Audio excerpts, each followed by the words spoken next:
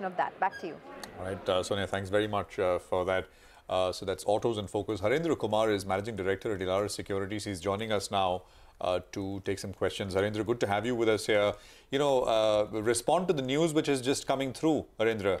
The FPO getting fully done one time. This is, of course, exchange data.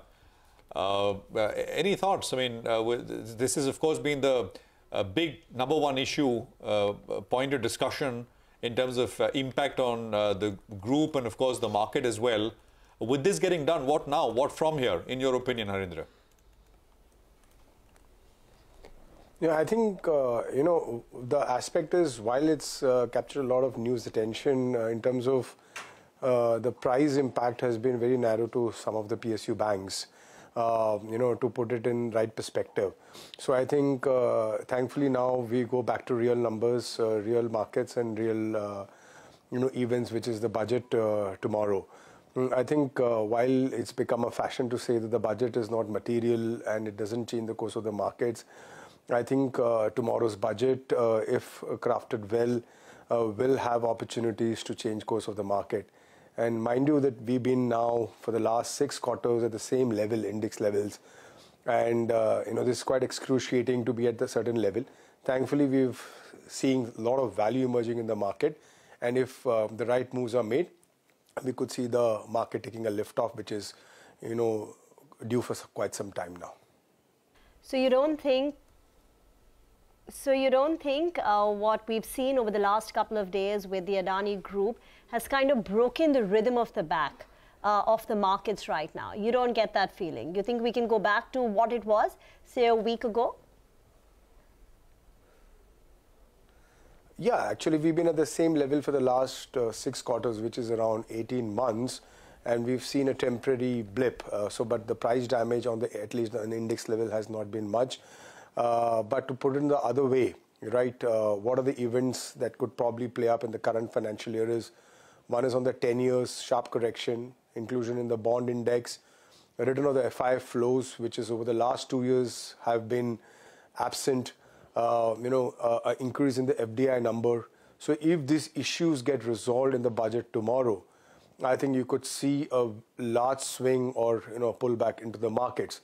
And I think at least we would be watching for, you know, clues on that front, you know, and get a perspective on where should you be tactically positioned in the market for the next 24 months.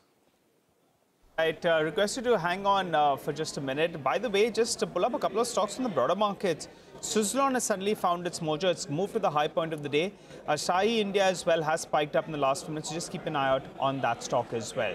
But from the Nifty pack, UPL has come out with its set of numbers. Well, Sonal has had a brief look at that, and she's also here to run us through those numbers, as well as, Sonal, they're reiterating their guidance on the revenues as well as on the debt reduction, right?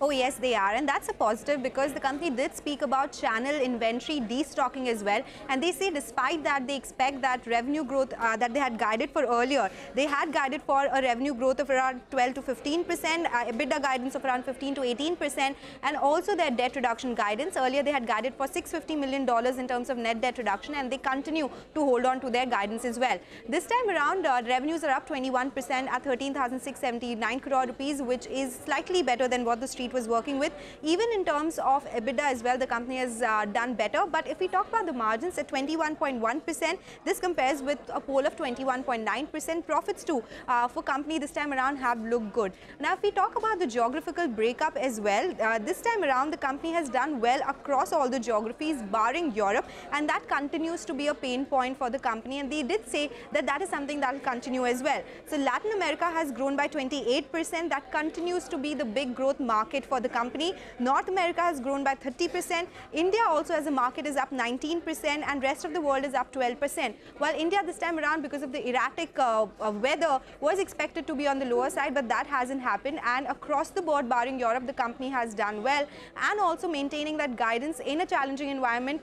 And also at the time when other agrochemical companies have not reported good numbers, this comes as a surprise. And also reasonable valuations are lowest in the agrochemical space, around 12 times 1-year forward earnings. All this bodes well for the company, and that's why the stock is higher in trade as well. Thanks a lot for that, Sonal. Harinder, what do you make of the stock? You know, valuation-wise, it's had some bit of comfort. Street is always skeptical in terms of the promoter pedigree at times and other various factors. What do you make of the numbers and your view on the stock? Sorry, which company? UPL. UPL. Yeah.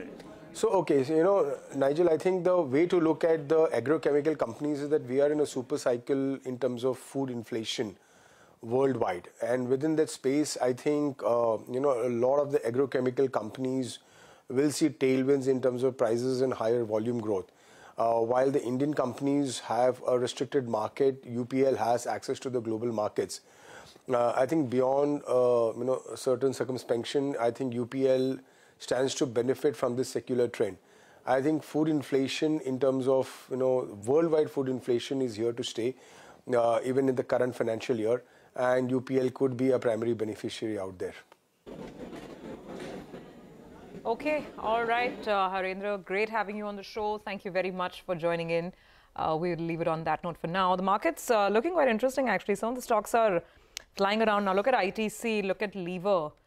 So a lot of the pre-budget hope play perhaps is quite evident as we get set for today's close. The intradays will come up for you. Days high on ITC, Lever's looking good. Let's do one thing. We'll take a break and start recapping what is the final trading couple of minutes before the budget.